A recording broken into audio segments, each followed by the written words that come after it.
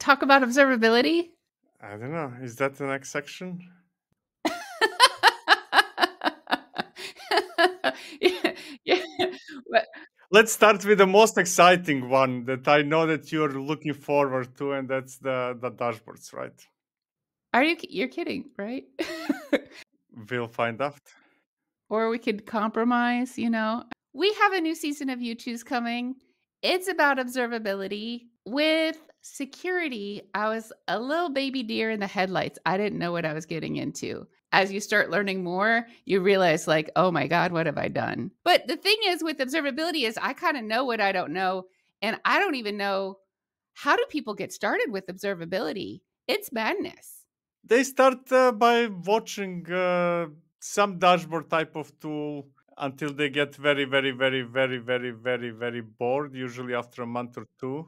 And then they say, okay, that's it. Let me find out what is this line over here. Okay. So that's like once you already have a problem, less about setting up the observability system in the first place and more about investigating the actual problem that's happening that you can see because of observability. What is the goal of observability at all? When we finish this chapter, what will we have made and done? People will be watching more stuff that we will show them on Netflix itself. We will take away their market share. Watch out, Netflix, we're coming for you. Exactly, exactly. You thought that Disney is your competition. Wait until you see dashboards with pretty colors moving things around like this. We have each episode is a system design choice. Each chapter represents, we'll say You Choose is a choose your own adventure through the CNCF landscape. And this is chapter 4. I won't go into all of it, but last chapter we did security. So every episode was a security related system design choice. We brought together all the relevant CNCF tech that can do that thing. And then, Victor. I'm tired of hearing myself say it too, but there's some people who are watching it for the first time. We should let them know what's happening. It's age. No, it was very, very interesting. It's just that I'm at the age, I passed 50, so I get tired very, very easily. It's not you, it's not security, it's me. All right. We're doing it for observability anyway. I don't know why I'm talking about the past. Every episode is a system design choice. We bring together all the relevant CNCF tech that can do whatever that thing is. The person who represents that technology gets only 5 minutes to present about their technology. We only want to hear the good stuff. We don't want to hear all the boring things. So do it in 5 minutes or Victor will gong you. And he's very excited about that.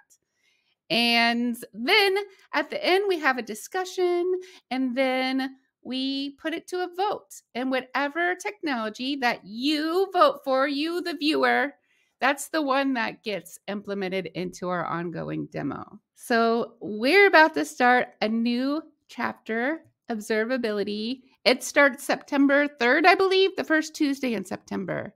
It's going to be bananas. We're going to have dashboards with a lot of pretty colors. It's going to be amazing. Numbers, graphs, arrows, animated. You're going to feel like you're in a Pixar studio. That's how it's going to look like. Yes. So we're thinking about like, okay, what do we want to observe? Do we want to observe infrastructure or applications? And if we're observing applications, do we want to see interactions between applications or do we want to see how each application works? And then for each of those things, do we want logs or metrics or traces? What kind of format do they have to be in? Where's their final destination going to be? What do we want to learn from them?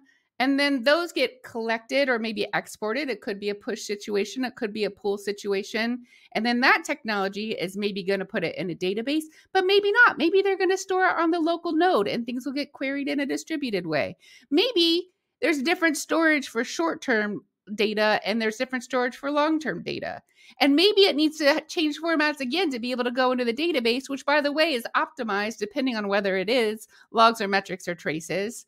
How does, it's so much, Victor. How does, I don't understand how anyone gets started. And once it is somewhere, it needs to be able to be queried and it needs to be able to be visualized. That's the whole point, is to be able to ask questions of your system, right? Or it's at least if you're doing it really well, you should know what problems are before your customers know what the problems are. Not necessarily. because you don't know what you don't know. Yeah. Which is the whole problem of observability. By definition, a problem is something that you did not expect, because if you expect it to appear, then why would you leave it as a problem, right? You could know that a problem's gonna be in a certain area without knowing specifically what the problem is. Yeah, and also because you're lazy, kind of like, oh, I know that this application crashes once a day.